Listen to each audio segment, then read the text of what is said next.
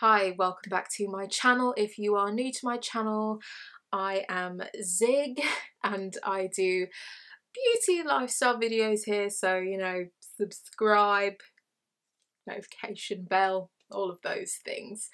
This isn't the video that I wanted to do. I actually wanted to do a hair video, but you know when you just feel so, quite frankly, this whole quarantine, and obviously I am not the only one in this quarantine, so I'm sure a lot of you have felt the same. I wanted to do this video because I kind of just wanted to be more open with you guys. I'm trying to learn to just be a bit more of an open person and a more willing person and a more accepting person as well. Rather than trying to hide my current feelings, I think it might serve better to just talk about them.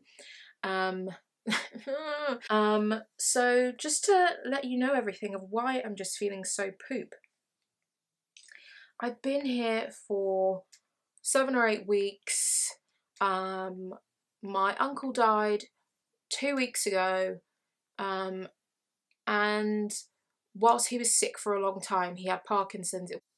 I think what made me more sad was not, and something that's made me quite sad for like other people as well as anyone that's lost anyone from anything during this time, is that it's this idea that like to keep each other safe we can't be together, right? But it's also stopping us from being safe, if that makes sense. Like I just feel crap. I feel crap for like for my mum and like my aunt and my cousins and stuff like that. I'm gonna dry my eyes with my trousers because that's what's next to me.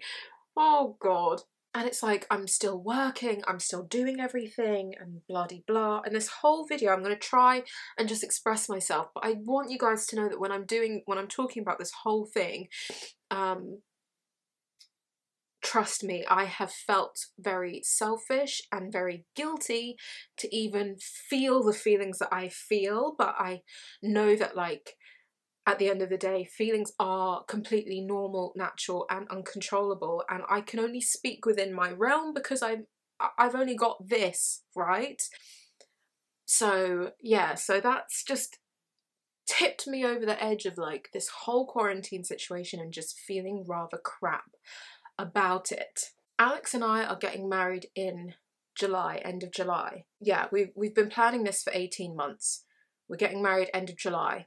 When this all started to kind of really kick off over here in the UK in terms of starting to lock down and blah de blah, they started to kind of stop weddings.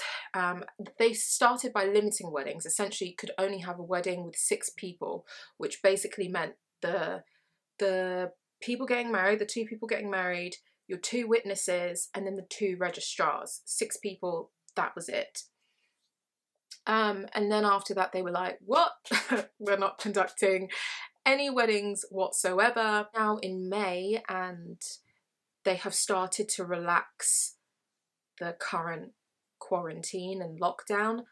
There's been soft talk about weddings and what weddings would be allowed, and when they would be allowed, and they've mentioned small, but they haven't said what the freaking numbers will actually be. I've not given up, like not once, because anytime I just feel like anytime you give up, that's it, that's the end of it. Like just pack your bags, it's done. But for me, I've always kind of just stayed positive, and so many of our friends have been really kind, and it used to really bug me because I'd get the same question like, what's happening with the wedding, or you know, I'm thinking of you, and I'm like, thinking about who? My wedding's still happening, you know. Like I've never given up, never. I still have that belief,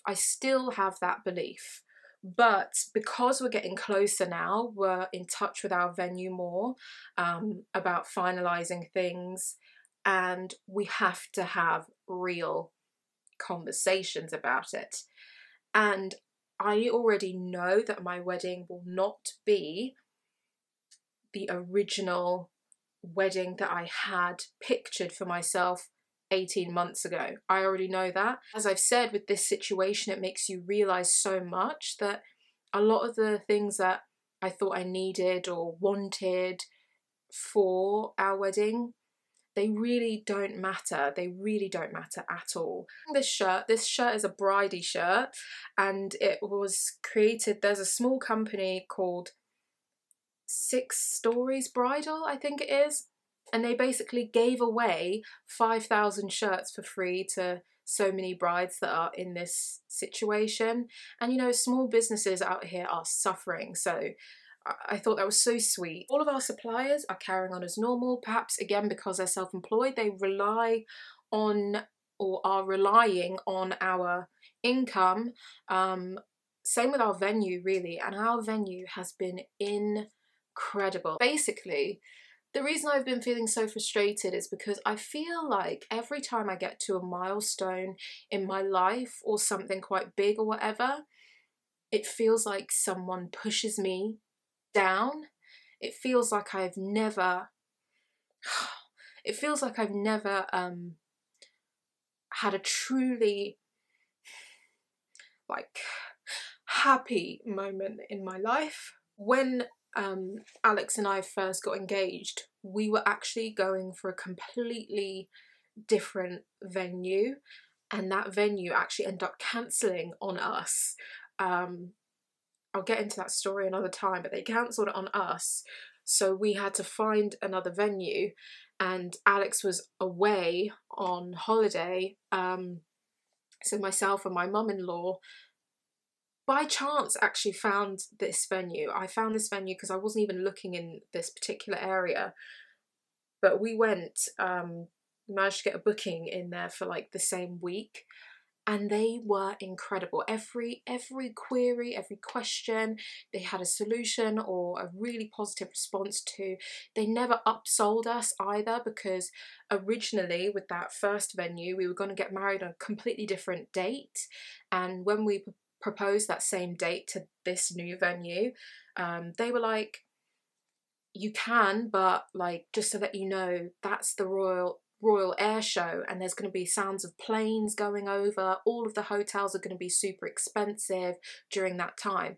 Any kind of money hungry venue would have just been like, yeah, sure, and like racked up their prices. But they were so honest with like everything to make sure our day was special. So yeah, I was starting to feel really positive about this, and then this happened, and I kind of feel like, at what point in my life will I get something that's just nice, you know? And this is part of what I mean about who I am as a person, because I find it so difficult to accept nice comments. I find it difficult to accept kindness from people, which is probably why I focus so much on like negative comments or negative things. That's why originally when like Alex proposed to me, I was like, I'm eloping, because it's the same like with family events, family occasions, all of that. It's filled often with like so much niceness, so much like love, because they're your family. But I've never, like, since I was a child, like, I've found it so uncomfortable, and I wish I knew why, but anyway, I've just always found it really difficult to be around those things. So I always said, like, I'm gonna elope, I don't want to have a wedding, blah de blah. Basically, I know this is all seeming like first world problems, because it's like, then why don't you just postpone your wedding and have it a year later? It's a few different reasons. So I'm going to talk about the kind of really pathetic reasons to begin with, and then I'll get into the more serious reasons of why postponing is not something I really want to do. So yeah, our wedding has not been cancelled or postponed as of this moment, but it is getting increasingly harder to kind of figure out what it is exactly we are going to do. because like I've been talking to the wedding venue this morning. I keep looking at my phone because I'm actually kind of waiting for them to email me back. So the pathetic reasons are, when we first got engaged, I had such a particular idea of what my wedding would look like, how my dress would look. The dresses that I tried on at the beginning were completely different to what I have eventually settled on. Just my mind is, we all change, right? So my mind was just in a completely different space a year ago.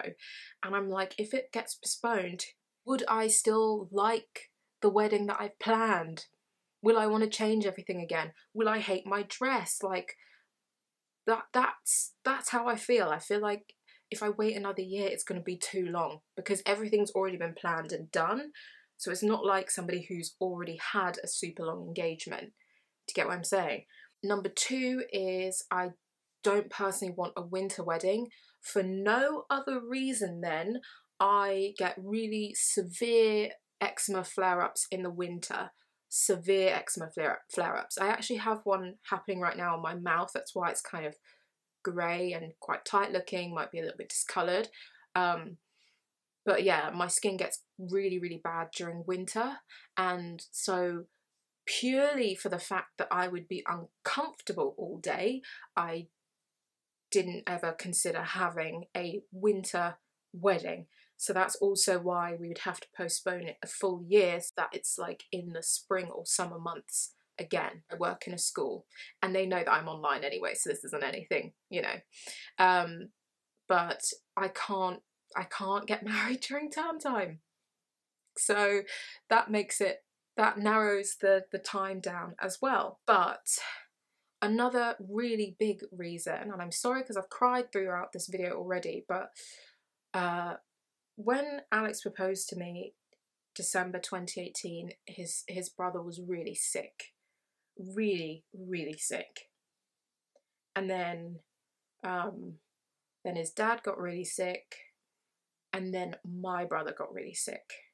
All of them in hospital from the months of December to February. What's already been proven during this time is that, like, tomorrow is not promised today. So I really find it difficult, the idea that, like, to postpone it a full year at the risk of people not being there. I want my brother to walk me down the aisle, you know. So I had already opened myself up, partly because of that awful month for our families, to having a wedding, to having this celebration, to having everyone together, and trying to be a better person, to be more open to love and celebration of love and stuff like that. So the idea of pushing it back a further year, and like our nan and granddads, like my dad is gonna be 70, people. My dad's an older dad. I just feel like I would be worrying the entire year up until our next wedding. That doesn't sound fun. And I know that it's a global pandemic. This is not a Zara pandemic, it's a global pandemic. So I'm not the only person that's feeling these emotions, going through this stuff, or has other things happening. Yeah, those are the kind of crap things that have been happening in my lockdown experience, and I know so many other people out there are having their own crap experiences. And I should point out that even if our wedding happens, I would never force anyone to come to our wedding. That's not what I'm trying to do. If someone said to me, like, Zara, you know, I totally feel like unsafe still, I don't want to come, of course not. Like, of course not. And as I said, I don't know if the registrars would even legally marry us at this point. Whether or not they allow us to have weddings, the registrars themselves might say, actually, we don't feel safe, because they did release one statement saying, for our own safety, we aren't conducting weddings. So if they said that, fine. If they said you can only have 6 people, that would be fine. Like, if all it takes is for me to sign the registry, to change my name, to say that I'm married on the date that I want to do it, and then I can go and celebrate in a separate place with my close family and friends, that's what I will do. That's all I want. That's all I want. Do you want me to turn up in jeans? I'll turn up in jeans. I don't usually do this because, as I've said, this whole thing is just like a first world issue, but if you are somebody that prays or is religious, because I know I do believe in a higher power and I believe in other things as well, but if you are someone that manifests and, you know, believes, I feel like there is so much power in the collective. If you could spare a small prayer, a small thought towards my family, towards Alex's family, towards this virus going back to the pits of hell from whence it came, towards us still having our wedding, however that will look, then please do. I felt this light from our wedding, and it just feels like it's slowly being taken away from me, and that's what's like really getting me down amongst everything. I'm so sorry, but no, at least we're getting to know each other, right? Okay, thank you so much for watching, and I'll see you on the next one. Bye.